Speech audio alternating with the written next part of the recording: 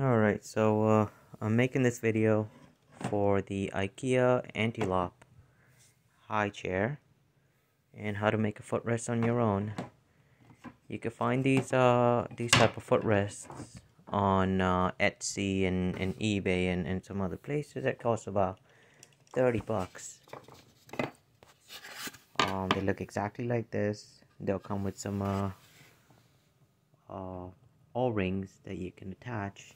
But what I ended up doing, I figured it would be much cheaper if I make one myself. So I ended up going to Home Depot. I picked up a piece of wood. I'll show you the list in a second. Actually, I'll show it to you right now. So I ended up picking the Poplar hobby board. You can see the dimensions on there. I'm also going to leave the link in the description box, so that way you guys can follow the link and just order the right part. So I ended up getting that.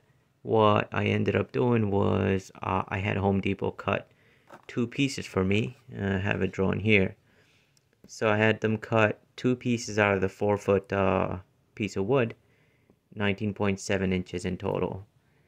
Ended up making 2 holes using a flat spade drill bit, 1 by 1/8 inch, and that was approximately 3 inches from the corner.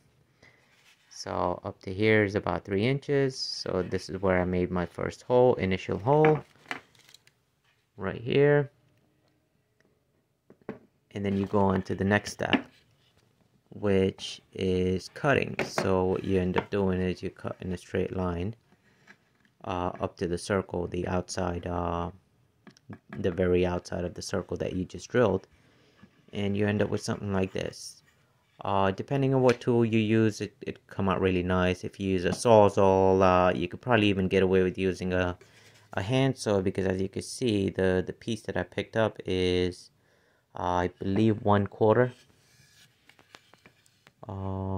Yeah, it's only 1/4 inch thick. So very easy to cut if you don't have a Sawzall. I ended up actually using an oscillating tool. Very easy to cut and very neat.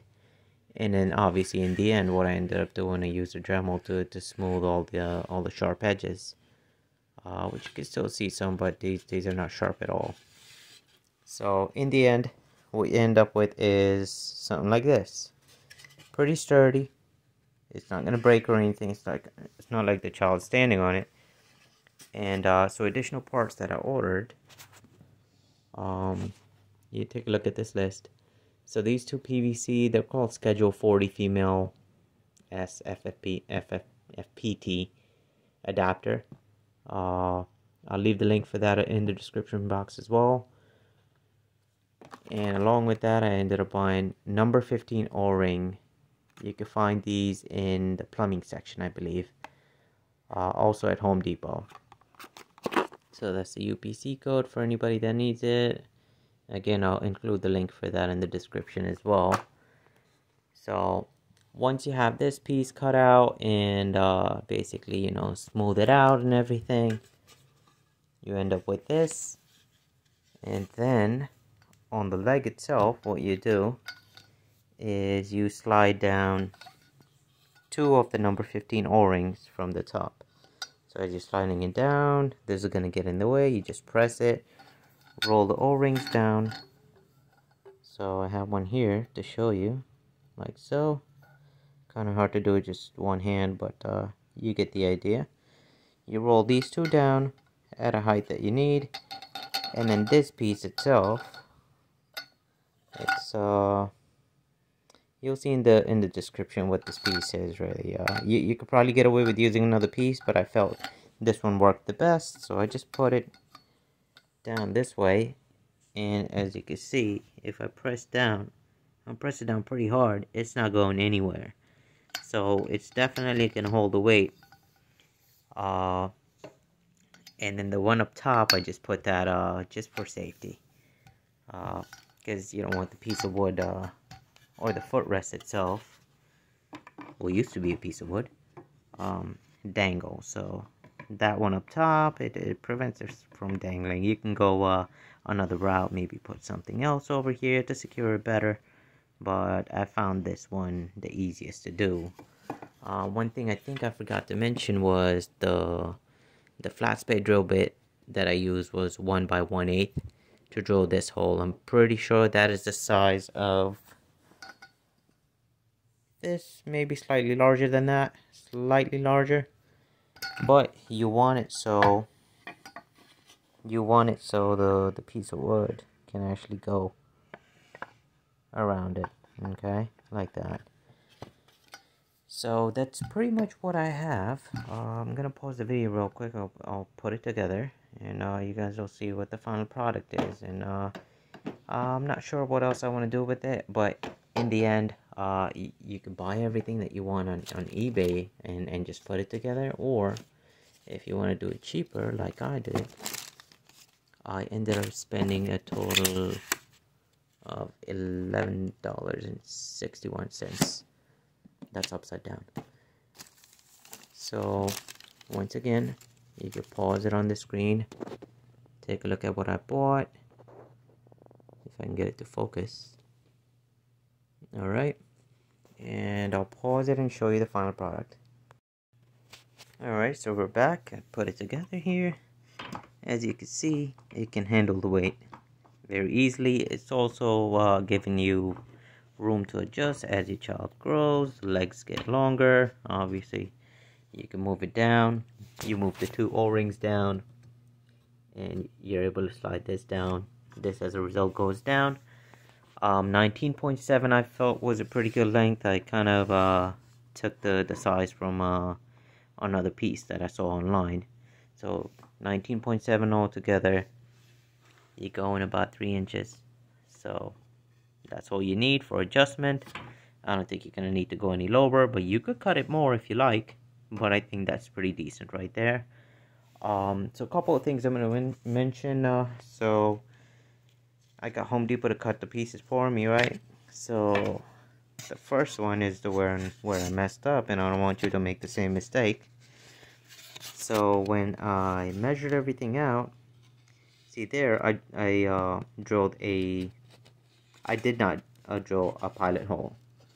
So what ended up happening, as you can see, as you start trying to make the hole with your spade drill bit, it splits the wood. So the best thing to do is actually not use the spade drill bit alone. What I ended up doing, not here but on that one, I drilled a pilot hole, enough for the tip of the spade drill bit, which kind of looks something like this, right?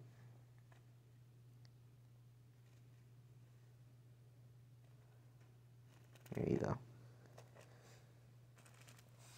So the one that I used had a screw here, so basically it screws in and it pulls the bit in, and this is what cuts your circle. This, just drill a pilot hole for this before you start using the spade drill bit, so that way you don't end up with split wood. Okay, and so then I did another trowel here, and then I did another trowel here. This happened if you push from just one side, or if you don't take your time, you push just from one side. See, it's smoother from the side that you begin, but on the other side it might be a little rough. So what I ended up doing for that, drill here, let's go maybe just that deep, and then go back to the other side and use your pilot hole to go from this side now, and you'll notice that the cuts are going to come out much smoother like that. Okay, and I think that's pretty much it. And then yeah, in the end, what I ended up doing, this is not sharp, but it's you know, it's a little rough. So what I ended up doing, I hit this with the Dremel to smooth the edges out. You can do it with a Dremel, you could do it with sandpaper, whatever it is that you feel like doing. And that right there is the end result. And I had my son use it, and yeah, his feet were sitting on there. He's sleeping now, otherwise I would show you. Yeah, so that's pretty much all we got. Alright, and if there's any questions, just drop it in the comments. But I figured that I would make a video for anybody who's looking to do the job on their own. I've seen many tutorials, but I don't think anyone goes into that much detail really on what to do. And like I said, once again, here's a list of the parts. You can use a saw, oscillating tool, a Dremel, optional again, and those are all the parts that you need. Alright, well, good luck and enjoy.